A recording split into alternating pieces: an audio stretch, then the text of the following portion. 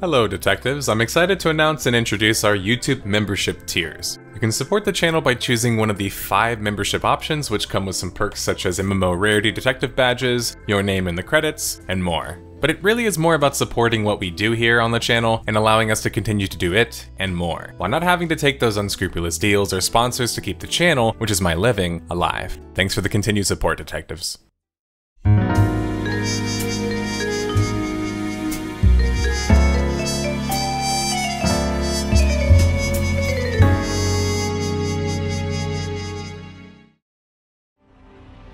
Batman in a MOBA. That's it. That's the tagline. Okay, well, it was more than just that. You had the whole cast of the Justice League present, as well as a plethora of other lesser-known DC characters and versions, both equally fun and goofy, that would do battle on a number of maps against an enemy team 5 vs 5. Heroes versus villains. Innovation is not often what the biggest franchises are seeking when they target a market they don't normally target, which made a MOBA a theoretically perfect pick for the pioneer MMORPG developer Turbine Games of Lord of the Rings Online and Asheron's Call fame. Take the tried and true MOBA format, add some Batman paint to it, and theoretically, you'd have a hit. At least that was probably the basic idea behind it. Infinite Crisis, a free-to-play MOBA, launched in March of 2015 and had one of the fastest deaths as a game in this series. Despite this fact, the game has had some unmistakable charm and interesting characters and playstyles we haven't yet seen in a MOBA. On this episode of Death of a Game, we take a look at the short-lived mystery of the death of the DC MOBA, Infinite Crisis. Pay attention to the clues along the way, and at the end we will put them all together for the final deduction concerning the largest contributing factors to the death of a game, Infinite Crisis. To the Batmobile. Hello detectives, I would like to welcome a new sponsor to the Noir Club. NordVPN has joined in supporting our endeavors and sponsored this video. If you don't know what NordVPN is, it's one of the leading VPNs, or virtual private networks in general. NordVPN can hide your IP, allow you to access content with certain geo or school blocking, and allow us to visit some of those unscrupulous websites. I mean you. Well, you know the ones. Point being, maybe you're just paranoid about people seeing your IP address. And that's fair. NordVPN can help you there. Most importantly, if you are a content creator, streamer, or play games in general, you can protect from DDoS attacks and potentially get a ping increase. Go to nordvpn.com/nerdslayer or use code nerdslayer to get a 2-year plan plus 4 months for free as a bonus gift with a huge discount. I currently use NordVPN as many other people do, and haven't had any issues regarding the service, and installation and use was easy and painless. Thanks for supporting the channel, and thanks for sponsoring this video, NordVPN. Alright detectives, back to the video.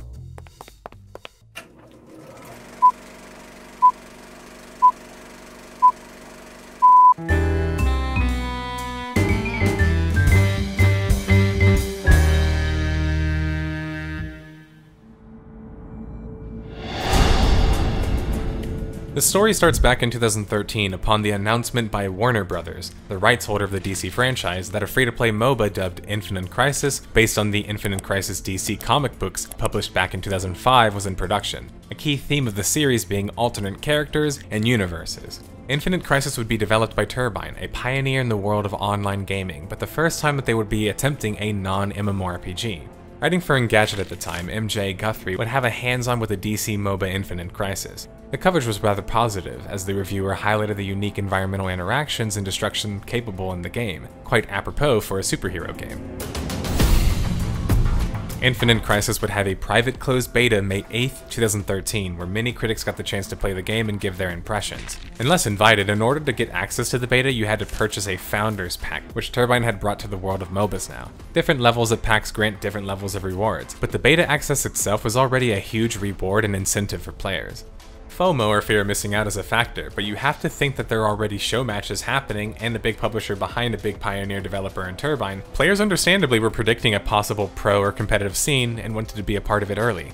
This is not how League of Legends did it. I repeat, this is not how League of Legends did it. This is kind of where you should have copied them, right? League of Legends had the ingenious idea of limiting the access to their betas to only the weekends and only during select weekends. So basically people would have something to look forward to testing, even if it was still in its early phases. League of Legends was able to create an organic community this way. They weren't merely a high-profile ripoff of Dota, and they took many years to build their audience to scale. Dota came from a community mod in Warcraft 3. Turbine was relying heavily on hype and name recognition to get a player base in a rather artificial way by contrast. The core gameplay loop was typical MOBA-style combat and progression, where you picked a character to play each map in a 5 vs 5 PvPvE style map. Actually, speaking of the map in Infinite Crisis, or maps I should say, which is impressive for a newly launched MOBA, are also tied to the game mode or the way you play the map effectively. For example, on Gotham Divided you had the very typical 5 vs 5 defeat the enemy team's base to win. But with Gotham Heights, it was effectively Dominion, an old retired League of Legends mode where you had multiple cap points and then a center cap point as well to contend with. The final map, not counting the 1 vs 1 tutorial map of sorts, was Coast City, another 5 vs 5 map with a few more unique map aspects, but generally the same sort of ideas present in most MOBAs with the jungle creeps and the like. Although the impression from other critics mimicked the general positivity of Engadget's coverage, there was an unmistakable feeling that Infinite Crisis felt like a response to a trend. The issue so early on noticeable with Infinite Crisis was it was basically designed to mimic League of Legends. Hell, even the gold amount you get for killing an enemy hero or villain in the game is the same. Maps, as already discussed, were not really unique besides the environmental destruction aspects. With a powerful IP such as DC, sometimes doing something unique or even necessarily better isn't really even needed to generate a fanbase. But by 2013, League of Legends, Dota 2, Smite, and other still living MOBAs had already been dominating the space for a time and had large amounts of market share. If Turbine wanted to rival one of these and just attempt to shave off a few of those percentages of the market share from one of the titans, it was going to be a hotly contested battle in a very competitive genre. They were going to need the full backing of Warner Bros. And the DC name to compete with the likes of Riot and Valve. But as we've already learned on this series, name recognition alone, the Batman or not, it very likely isn't enough to keep a game afloat. What was unique about Infinite Crisis besides being a MOBA in the superhero universe was the multiple versions to each iconic superhero. This meant that alternative universe versions of heroes would be present and would present different gameplay styles. For example, Joker was obviously present in the game, but not just Joker. You also had the Atomic Joker, the marksman version of the Joker. You had Gaslight Joker, the Enforcer aka Tank version, and so on and so forth. According to the creative director Cardale Kerr at Turbine, the ultimate idea was 6 different versions per champion. This would prove to be a rather controversial decision, as many fans of the DC world might recognize some of the alternative universe characters, but would most players and people elsewise? Adding a bunch of alternative universe characters to artificially create some sort of balance or champion roster seemed to be a quite risky strategy for an otherwise by-the-books MOBA.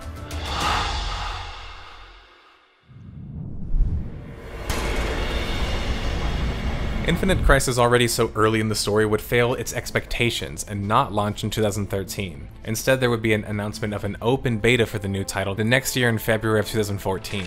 Along with the announcement was a launch of a newly weekly digital comic series titled Infinite Crisis, as well as a number of action figures like this Atomic Poison Ivy or this Harley Quinn in pajamas. PC Games would do a piece on Infinite Crisis in May of 2014 where they would state that Turbine was attempting to build the game with a soul of its own, which of course is probably what they should be saying. But when you're also in the same article admitting to consulting with a pro League of Legends team in your development, well, I get your point, but optics kind of matter. I mean, you pick the worst League of Legends team. Okay, I'm just kidding. But I think that the point is more that the influence that League of Legends had on Infinite Crisis at this point was just impossible to ignore.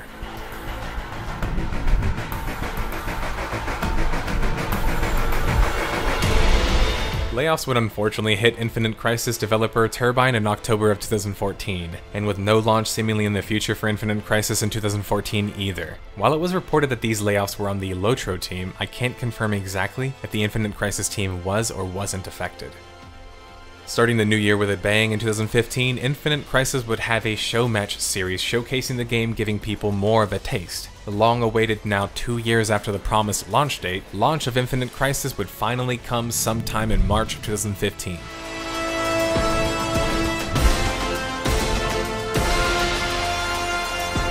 Infinite Crisis launched globally March 26, 2015 on Steam.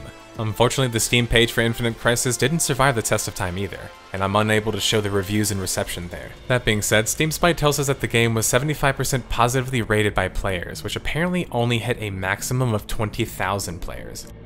According to the aggregate review website Metacritic, Infinite Crisis would score a middling 68 out of 100 from 8 different critics. Not quite the superhero reception. GameSpot gave the game a 6 out of 10, and in their review of Infinite Crisis was glowing concerning the cast of characters, shorter match times, and few innovations that were brought to the table. But they were rather negative concerning the difficult to decipher UI present in the game and how imbalanced the game felt by comparison. Imbalance, you see, is no stranger to a MOBA title. It's a constant back and forth teeter-totter process, but Infinite Crisis had infinitely less practice and time in the oven than League of Legends and Dota, and that much was proving to be obvious. IGN was no more positive in their review, giving the title a 6 out of 10 and being most critical of something GameSpot and many other critics and players alike were having issues with: the population. Well, specifically lack of population, which meant that only one game mode or map, Coast City, was playable. Players might have really enjoyed the other two modes, the ones that we've mentioned before, but due to the fear of those queues not being good enough and perhaps an issue of balance, player base-wise, Turbine would lock those queues and focus all efforts on the Coast City map. Why not resort to bots if you already knew this was going to be an issue so early on? Even early League of Legends had bots that you could play against, and Infinite Crisis lacked proper AI to queue against to enjoy the modes that players were unable to play. As far as we know and have been told by critics and those who have had their hands on Infinite Crisis early on, Infinite Crisis was designed with Gotham divided as the primary mode, the very typical MOBA style map. But what does it tell you when Turbine was unwilling to rely on this as their main game mode ultimately? It tells me that there wasn't enough confidence in their design, and thus the game. In Gotham Heights, I mean, Dominion was a failed League of Legends mode for a reason, and that's not just selection bias either. Riot even tried to reboot it themselves and failed. Not very likely that Turbine, who had no MOBA experience, was going to be able to pull it off either. If Infinite Crisis only had enough population to run one mode at launch, the theoretical height of its hype and popularity to an extent was insanely limited. The future wasn't looking too good for the superhero MOBA. A kiss of death for an online game, especially so early on, one with such a powerful IP, is a dead player base. It looks like in the end, the heroes were unable to stave off the game's destruction, and Warner Bros. Announced the shutdown of Infinite Crisis on June 4th, 2015, announced mere 2 months after the launch. Straight out of Gotham, it was a rather cryptic announcement. No reason was stated for the shutdown of the game, other than it was based on a difficult decision, and the targeted shutdown date was supposed to be August 14th, 2015, just 6 months after the game originally launched. Due to the Steam page being brought down, we are unable to track the player counts for Infinite Crisis, but according to this article, at the time they announced that the shutdown peak player base for Infinite Crisis was a humble 1,557 players, with a total peak for the game at 6,921 players back in March. For an indie project, these numbers are enough to keep your game and company afloat. For Turbine, recently acquired by Warner Bros., paying for an expensive DC license and a 2-year delayed launch, these numbers weren't good enough. The mythical, magical DC Universe name recognition and the support that was supposed to come with it never really came. Similar to Marvel Heroes, which we also covered on this series, the name recognition and backing of one of the largest entertainment franchises wasn't enough to compete with the likes of the tried and true MOBA players in the marketplace. But I don't know if it's entirely fair to say it wasn't ever possible. I find Warner Bros.' support of Infinite Crisis to be like many other corporate pet projects, where it's a spin-off by nature, not necessarily expected to wow the crowd or anything, but expected to grab a little bit of market share. Still, when the expectations weren't satisfied, Warner Bros. Wasn't keen to stick around and foot the bill for any mistakes, or the time required to further polish and keep Infinite Crisis alive. Effectively, they didn't want to keep spending money and waiting, especially when the population and potentially the founder packs, which they could have used to gauge success in a way, to start, were already so low. In a sense, it's almost a curse to get the name recognition of a famous brand, but not the proper support, especially relative to the market. Competing with the likes of Valve and Riot takes serious dollars. We're talking hundreds of millions potentially. Throwing the DC name on Infinite Crisis without the full support of the franchise doomed the game from the start. The gameplay itself was never meant to wow anybody. It took a tried and true format and added a few improvements. The strengths of Infinite Crisis was going to have to come from the IP it was based on. To be completely fair though, perhaps the Infinite Crisis merchandise and media didn't do well elsewhere, and maybe Warner Bros. Cut their losses to an extent. But I think it's more of a matter of not knowing your market and how much it's going to take to be competitive in it, even if you just want to be a small player. Infinite Crisis would shut down August 14th, 2015, a mere half year after it originally launched. And as of 2021, there are no efforts to reboot the game or a community server. So we've reached the end of our journey in this video, but we still have a case that we need to close before we go. Before we get to the final deduction where we compile all the necessary clues along the way to deduce the greatest contributing factors in the death of a game, Infinite Crisis, let's talk about one element of Infinite Crisis that was not so immediately noticeable, especially if you didn't play the game.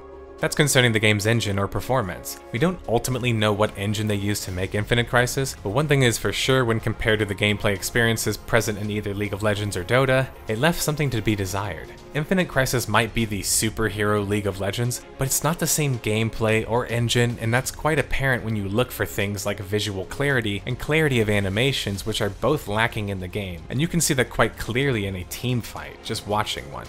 The graphics themselves, while I'm personally a fan of, aren't typically as impressive as you would expect from a superhero game. One that you would expect would have more, superhero visuals.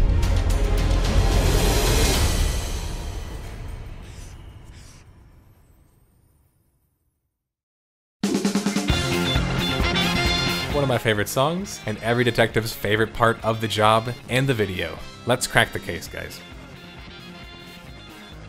Infinite Crisis lacked game engine polish and visual design for being a superhero MOBA. Multiple alternate DC Universe characters was disjointed and confusing for the audience. Turbine lacked the experience in making non-MMORPGs. Lack of population killed 2 of the 3 game modes out of the gate. Warner Bros. Never pulled their heavy weight to compare with the likes of Riot and Valve.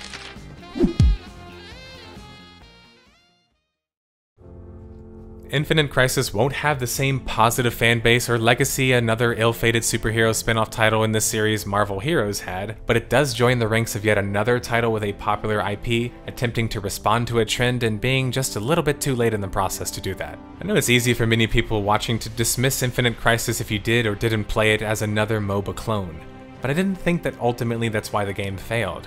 That's why I chose it in the series. Sometimes games are a near blatant copy of other games, or inspired by, and go on to be more successful than the original. Sometimes, as said in the very beginning of this video, just being good enough with the right support and well-known established universe could be good enough to thrive in the marketplace.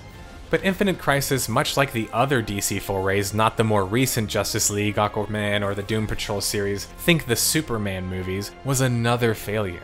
But a titan like DC can afford to have these failures and put their eggs in many different baskets. Sometimes they hatch, sometimes they don't. I myself have high hopes for a superhero online video game, not only because I enjoy the ones that have launched thus far, flawed or not. I look forward to seeing what is capable in the future if we can learn from these past failures and make the appropriate improvements. The literal concept of a superhero online game seems built into building an alter ego online, or avatar character as people call them, to play as in an MMORPG. There's so much potential there, and it's just a matter of someone harnessing that power. We've already seen the potential with the still-kicking pioneer superhero MMO, City of Heroes. Thanks for watching, guys.